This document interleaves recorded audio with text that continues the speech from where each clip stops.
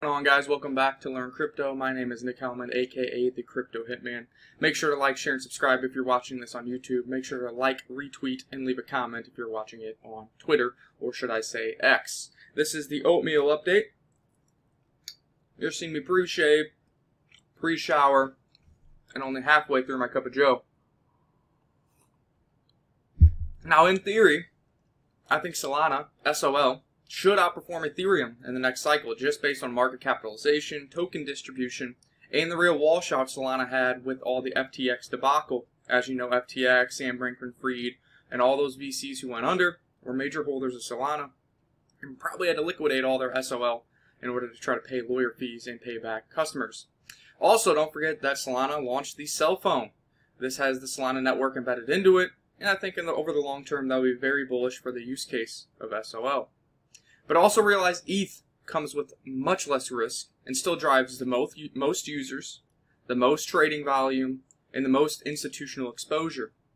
Now, when I'm talking about institutional exposure, there's this thing called the ETH exchange that is supposed to be launching with Fidelity and Charles Schwab, and it will only have Bitcoin, Litecoin, Ethereum, and Bitcoin Cash. That means all the money that comes in only has 4 choices, and I think Ethereum will be high up there as it kind of stands alone and differentiates itself from the other 3.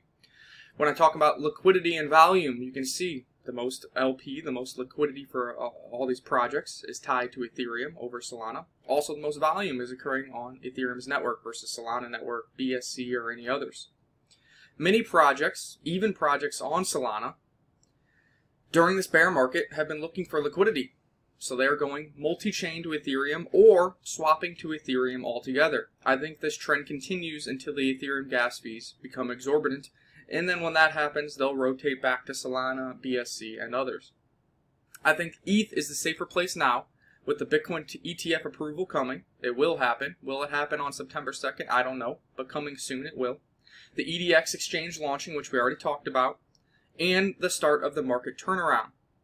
You know, we're in the market cycle now, or the next Bitcoin bottom, then we start talking about the halving countdown, historical trends, and where we are in this bear cycle. I think it has turned bullish. I think the low has already been put in for 15,000, and I think now is the time to get exposure to Bitcoin, Ethereum, and some of these other large caps that have been here, halving after halving, and I don't think Solana's quite into that basket just yet. Then the plan would be to switch the allocation and go heavier into Solana and lighter into Ethereum.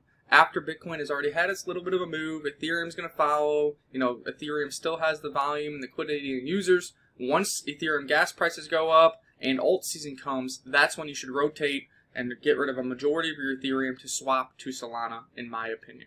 Let me know your thoughts. Do you think Solana is going to outperform Ethereum in the next cycle? Do you think Ethereum still has another quarter or 2 of outperformance versus Solana?